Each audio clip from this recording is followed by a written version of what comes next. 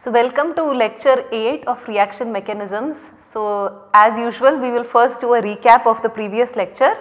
So, in the last lecture we had looked at examples of the Hammond's postulate, and we had looked at how when you do the free radical chlorination you have an early transition state, whereas with the bromination reaction you have a late transition state, because in one case the process is exothermic and in another case it is endothermic.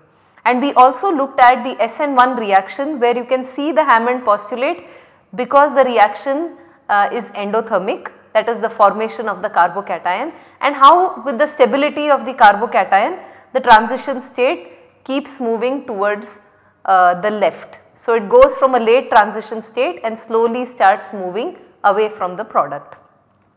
We also looked at the concept of kinetic and thermodynamic control.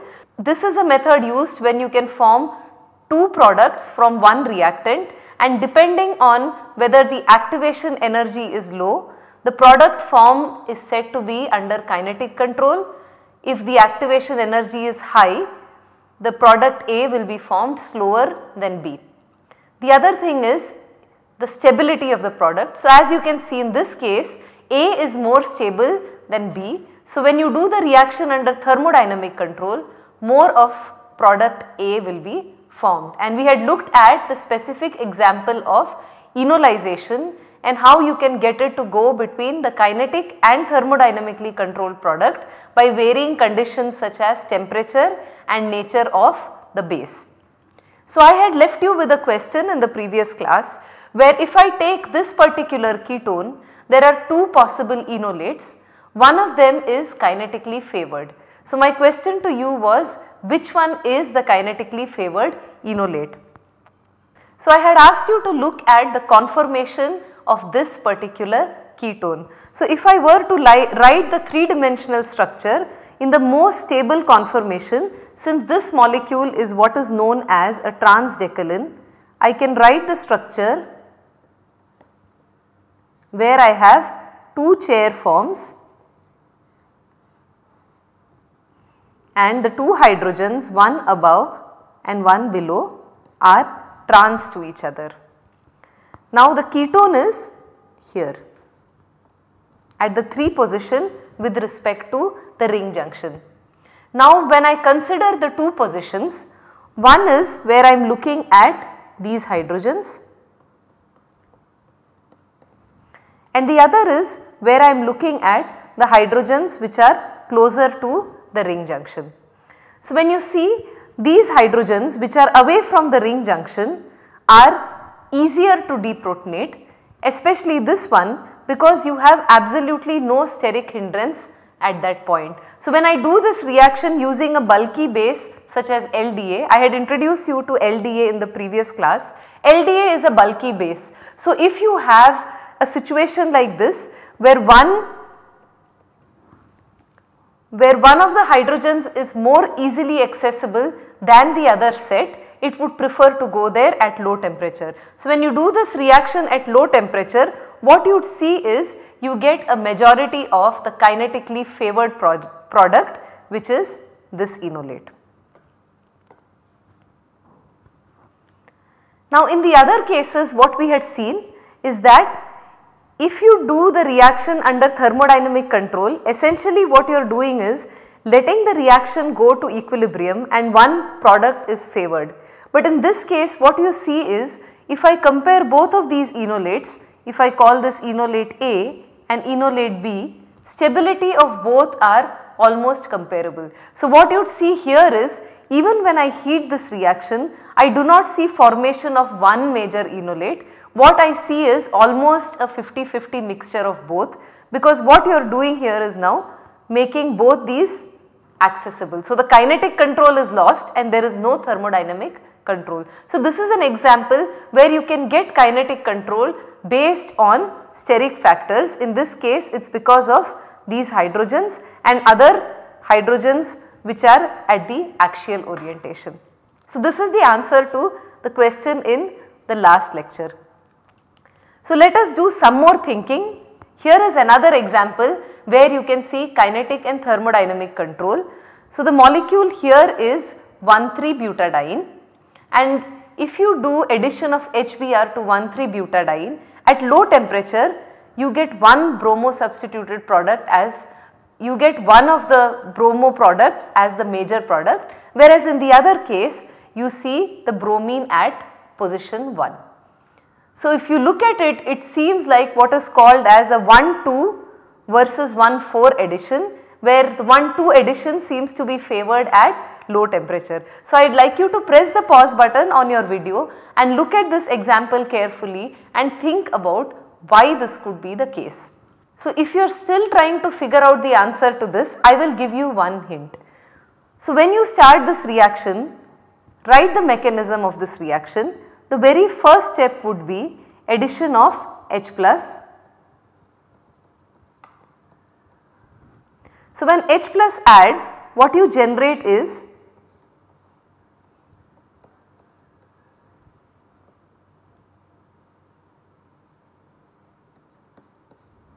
so you would generate the more stable carbocation, because here you have a carbocation which is in conjugation with a double bond. So you generate the more stable carbocation. So this would be the intermediate formed in either of these cases.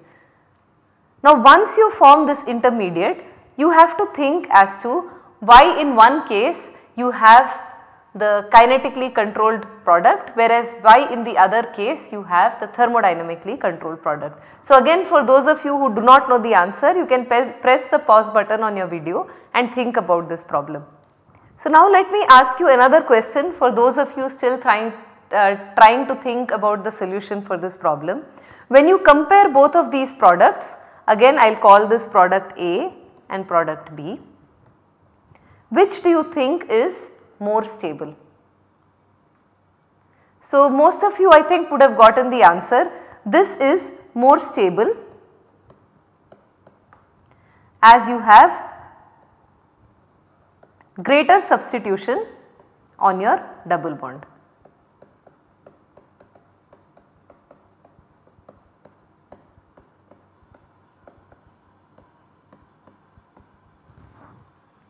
So now let us think of how you go from this intermediate I to the two products A and B.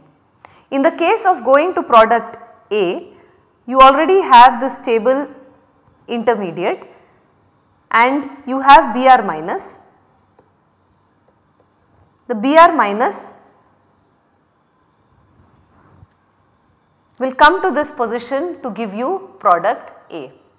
Now what you see is, if you do this under thermodynamic, if you do this reaction under kinetic control, as soon as you form this intermediate, it is trapped by the Br minus. So you do not have enough time for it to form the other product which is more stable, which is product B. Now what happens when you do this reaction under thermodynamic control is that you can think of again the same intermediate. So you have this intermediate. Some people talk about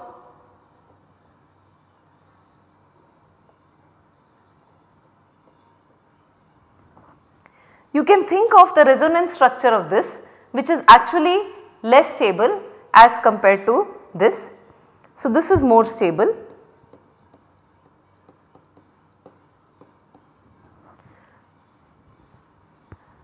So one might be confused as to how this would form the thermodynamically favored product. But if you think about the mechanism would go such that this would still be the major product, but now you have Br minus coming in.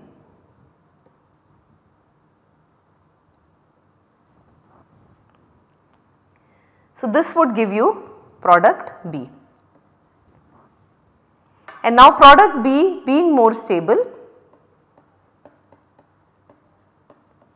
would be the product that is formed when the reaction is done under thermodynamic control. So as a homework assignment, what you can do is you can draw the reaction coordinate diagram for this particular reaction, which is bromination of 1,3-butadiene. So we have looked at kinetic and thermodynamic control, where you can get two different products from a single reactant. Now we will look at another scenario where suppose you have conformers. So conformers are the molecules which are related to each other, the bonding is identical, but the only difference is in the spatial arrangement of atoms. So you must have studied the various conformations of butane in your 11th standard, 12th standard and also BSc. You have what are called as various conformers of butane by rotation of the CC single bond. So you can generate several conformations of a particular molecule. Some conformations are more stable than others. So we will look at a scenario where suppose you have two conformations of the same molecule. So conformation A and conformation B. So it will be called conformer A and conformer B. So let us look at the scenario where conformer B is actually more stable than conformer A. So what I want you to do is, now again press the pause button on your video, but before you do that I will tell you the question. What you need to do is you need to draw a reaction coordinate diagram, and in the reaction coordinate diagram just show the relationship between A and B. So you can go ahead and do that. So let us go ahead and draw the reaction coordinate diagram.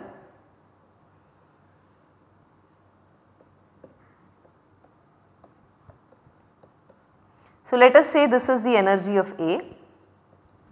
So if you have two conformers, in this case we have said you have conformer A and conformer B. We have said conformer B is more stable than A. So with respect to A, when I write B, it should be shown at a lower level than A. Now let us look at the interconversion. Usually the energy difference between two conformations is not very high. So I show a small hill going from A to B.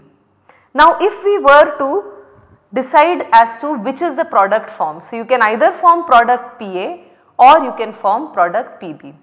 So one scenario is both conformers react at the same rate. So can you show formation of PA and PB on this reaction coordinate diagram now that I have given you this information? Both conformers react at the same rate. So again go ahead, press the pause button on your video and try to draw the reaction coordinate for A going to PA and B going to PB on the same reaction coordinate that I have started for you. Alright, so what you must have drawn is when you go from A to PA, so let us not worry about the relative energies of PA and PB. So let us call this as PA, this as PB. So when I say that both conformers react at the same rate, so let us say this is the energy of activation going from A to PA. So when I go from B to PB, this value would be almost the same.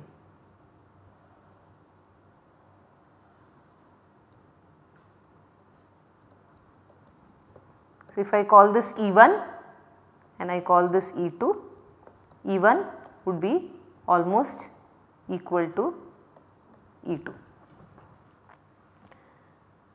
So now if both conformers are reacting at the same rates, what would decide which would be the major product? In this case, the major product ratio would depend mainly on the conformer ratio. So if B is more stable than A, so if B is more stable than A, that would indicate that the major product would be PB as compared to PA, because the reaction rates for both of these are the same. And here I have shown the energies being the same. Let us assume that this is a reaction which is going under kinetic control. So this is the first scenario. The second scenario would be that the major conformer is the reactive conformer. So again, as I told you in the previous slide, we are assuming here that B conformer is more stable than A. With this information, I want you to draw a reaction coordinate diagram where you show this scenario where I am saying that major conformer is the reactive conformer. So again press the pause button on your video and draw the reaction coordinate diagram for this particular scenario.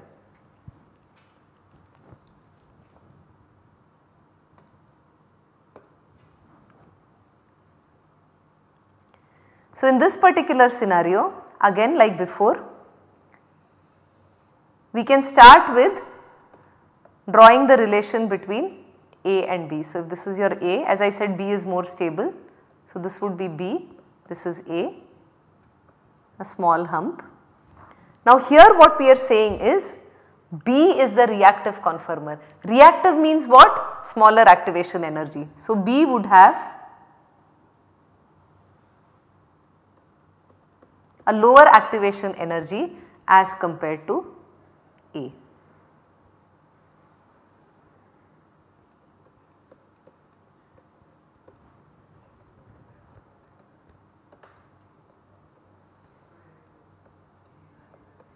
So, now in this case what would decide which would be the major product? Now, since the major conformer is the reactive conformer, the product from the major conformer prevails. So, the major product now would be Pb, because B is lower in energy and also the activation energy for going from B to Pb is quite low. So, now this is pretty straightforward. Let us look at the third scenario. The minor conformer is the reactive conformer. So, again we will start with our original assumption that B is more stable than A. So, with this assumption I want you to draw the reaction coordinate diagram where you show this particular scenario that the minor conformer is the reactive conformer. So, again you can press the pause button and work out the reaction coordinate diagram.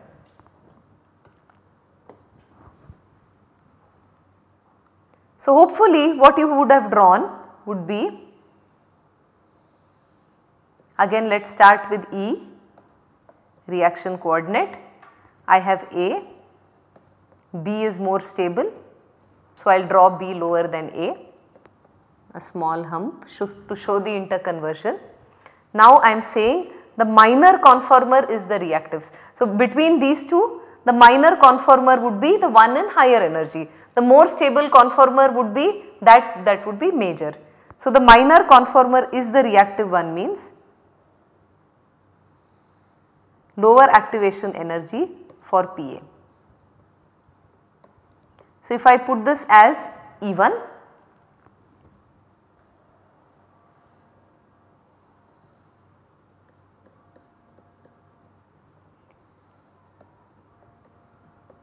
and this as E2, E1 is less than E2 here. So, what is happening here is the minor conformer is what is reacting faster. So, how do you decide the product ratio in a situation like this? And to understand this is what we have as the Curtin-Hammett principle. So, what we had drawn in the previous slide is essentially what this potential energy diagram looks like. You have A and B. B is the more stable conformer, but it also has a higher activation energy going to Pb, whereas A, which is the higher energy conformer, so minor conformer, has the lower activation energy to form Pa.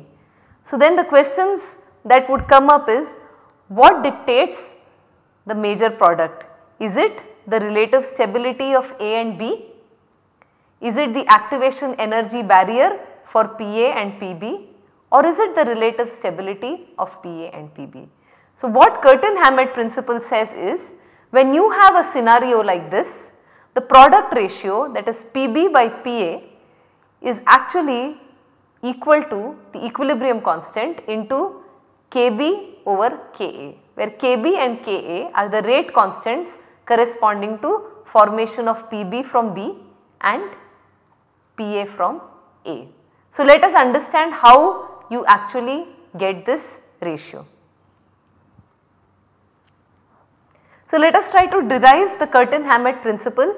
So, if I were to look at formation of Pb, so the rate for formation of Pb, so the rate for formation of Pb would be equal to the rate constant times concentration of B, because Pb is being formed from B. The rate for formation of Pa would be given by Ka times the concentration of A.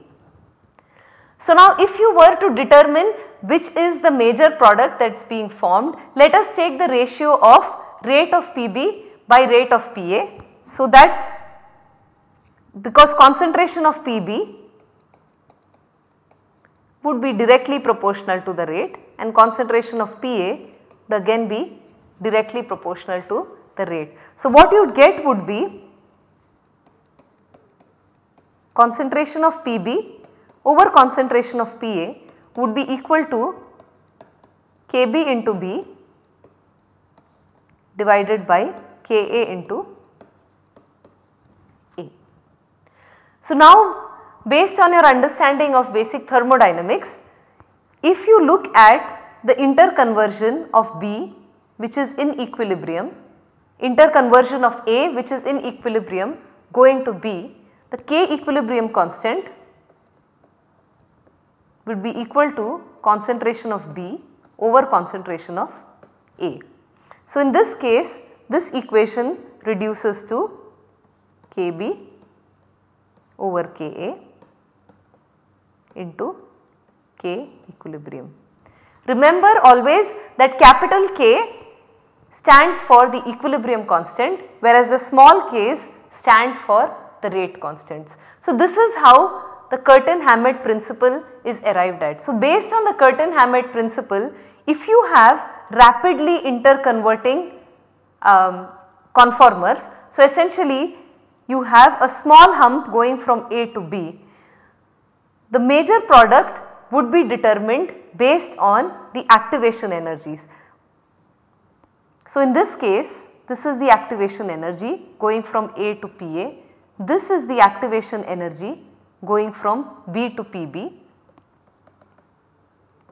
So this is the difference in activation energies that we are talking about.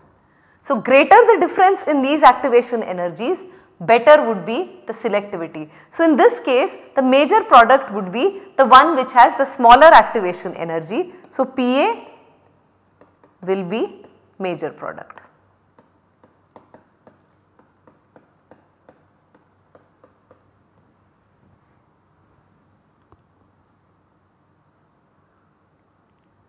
So this is the basic essence of Curtin-Hammett principle, where it says that if the difference in activation energy is much larger, then you would get a greater selectivity for formation of one product over the other. So we will look at some examples to understand the Curtin-Hammett principle. So let us first try to understand what is the epoxidation reaction before we look at how Curtin-Hammett principle can be seen in a specific example of epoxidation. So how the epoxidation reaction works is, here you have a base. Again, to understand this, you would need to draw the chair form. So organic chemistry students, I would strongly recommend you practice drawing the chair form, because it is very useful for you to explain several mechanistic observations and also conformations of molecules. So here I have to show OH coming up and Br coming down. So this is one conformation. I can also have another conformation. Here this is flipped, so I have the OH here and the Br down. Now for the epoxidation reaction to take place, the first thing that you would have is, you would have generation of the O minus. So let us go ahead and generate the O minus. Now once you generate the O minus, for the Br to go, it is very important to have what is called as an anti-periplanar orientation, which is a 180 degree dihedral angle, which is possible in this conformation. With this conformation, you do not have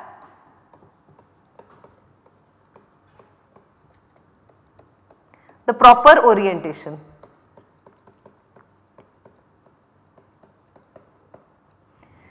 So in this case, the product actually goes via this particular conformation.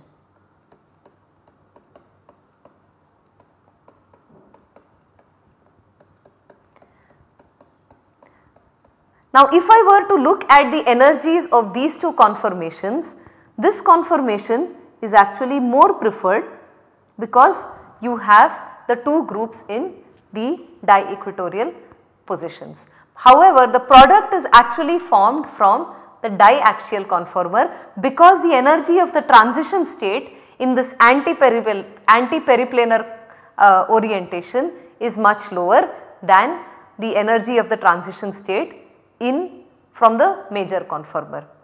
So now let us look at this extended slightly further. So you can have an example. Now that we have practiced drawing transdecalan, here is another example of transdecalan. Now in this case, I am specifying the position, whether it is axial or equatorial. So here I have Me going up and then hydrogen coming down. And at the 3 position with respect to Me, I have the Br coming up. So coming up means it has to be axial, and the OH coming down, which also has to be axial. So now in this case, once I deprotonated, let us again erase the proton. So once I deprotonated, it has a very nice anti-periplanar orientation to give you the epoxide. So now I want to leave you with a question. Now that you understand the epoxidation reaction, we have looked at an example of the epoxidation reaction. Here is another molecule. The only difference here is I have Br coming down instead of going up and OH coming up. When I treat this in the presence of a base, the time taken is 72 hours at room temperature. I do not know how many of you noticed in the previous slide how long it took for the reaction to take place, but in case you have forgotten, I will show it to you again. For this particular molecule, it took only 1 minute to form the epoxide, whereas for this particular molecule, it takes 72 hours. So why is this reaction much slower than reaction on previous slide? Think about this question. I leave you with this, and in the next lecture, we would look at the explanation for this particular problem.